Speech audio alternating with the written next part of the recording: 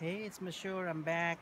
I wanna give you a little bit of information about the harmonic shield. I talk about how it creates your personal power vortex. So think about this tree. It's a gigantic tree going all the way up, and all the things inside the tree is contained by the outer layer. So think about harmonic shield that way. It creates a personal power vortex for you. So you are inside that vortex is going up and down to the center of the sun, earth, and then up to the center of the sun. So you are always inside that flow of energy.